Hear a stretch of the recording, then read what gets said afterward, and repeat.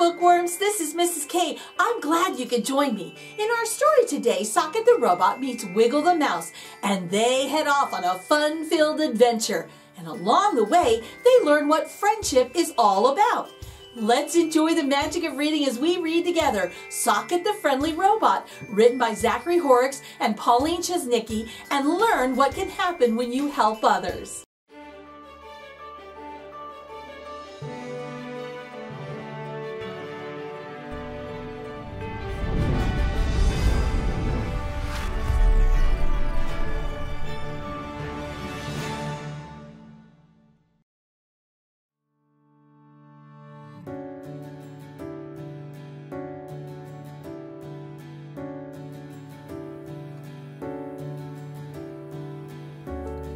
The sun was rising on the scrapyard.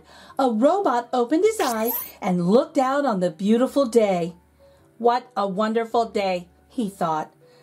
But who am I? The robot looked all around and saw his shiny parts. He moved his robot arm up and down and smiled. I must be a robot. What a wonderful day to be a robot, he said. Hello, Mr. Robot, said a squeaky voice.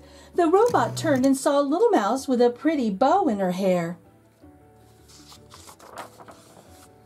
Hello, Miss Mouse, he said. My name is Wiggle, said the mouse, because I love to dance. Wiggle started to shake her little tail back and forth. What's your name? asked Wiggle. Well, I just don't know, said the robot. Wiggle hopped up on the robot and looked around.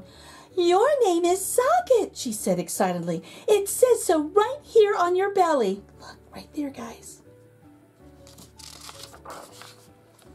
Socket, said the robot. I love my name. Socket started to move back and forth and spin and spin. Let's dance.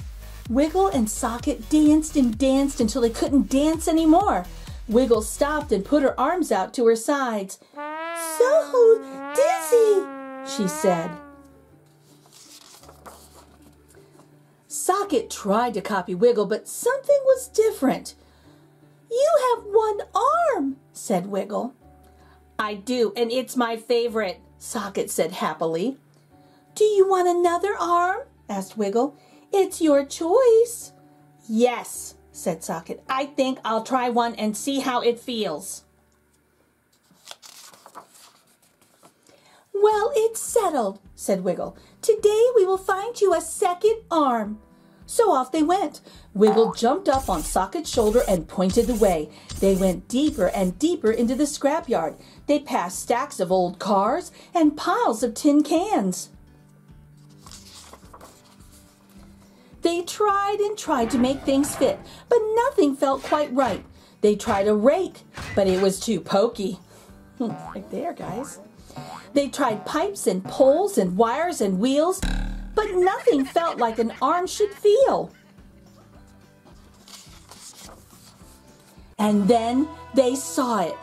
Look, look, Wiggle said as she pointed to the bottom of a rusty barrel. It must be my hand, Socket said with a smile. Wiggle jumped down and ran to the bottom of the barrel. It is your hand, yelled Wiggle as she pulled it free. It has fingers and even a thumb, Wiggle said as she pulled it towards Socket. I love it, said Socket, but how will it stay on? Wiggle dove into the scrap pile and disappeared. I'll be right back, she shouted. There was a click and a clang, and then out popped Wiggle with a long, curly spring.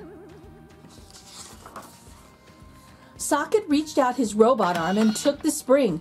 Wiggle lifted with all of her might and stuck the baseball glove on tight. With a twist and a click, Socket's arm was complete. They jumped and danced with joy.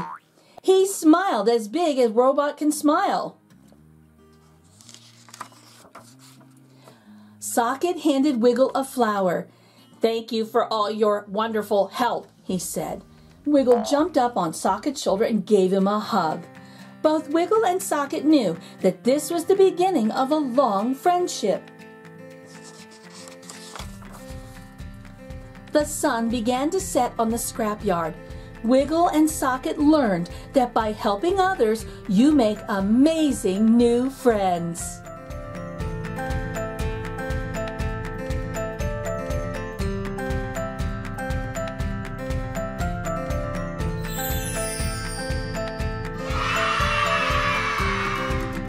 If you enjoyed this story, please check it out at your local library or buy a copy from your favorite bookstore.